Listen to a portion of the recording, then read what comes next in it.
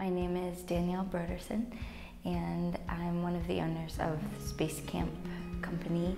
It's a local design company in St. Augustine, Florida.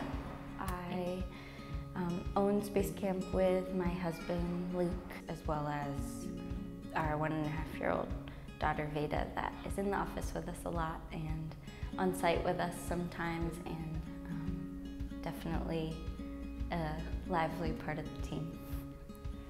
We are super passionate about our creative process with our clients, and through that we're able to serve them with print design and branding and websites and some retail spaces. It got to the point where we were starting to struggle between spending time on our jobs and spending time on our clients, and it was sort of a bit of a leap at the moment, but also really exciting having had experience in the corporate world. The idea of Space Camp, I think, kind of encompassed that bigger than us, and a place where our clients can really dream up what it is they want to do too. I love that our work has its own voice, and it's not necessarily our individual voices, and I think it makes it a little bit more powerful than, you know, Broderson and Broderson Design Company or something.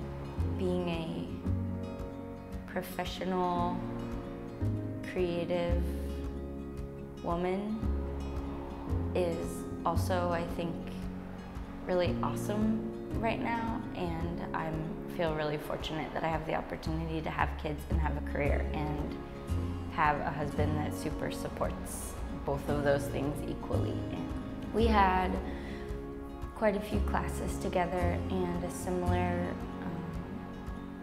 friend group that we sort of oscillated in and out of.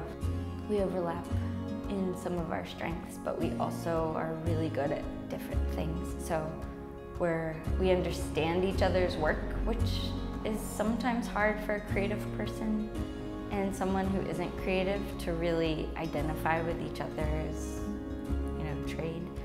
But we're different enough in our practice that we aren't the same, which I think is important. Things that only I touch are good, but when Luke is involved, they're so much better, and I think he would say the same thing. She makes me stop, which is good. I'm definitely a workaholic, and I love what I do, so it's easy to get wrapped up in it and not realize what time it is. We joke that she's our smallest space cadet and that she's part of the team, because she totally is, but I think that's something that the corporate world does not really let happen. It's also, I think, a dream that I didn't know that I had, that I would get to work with my family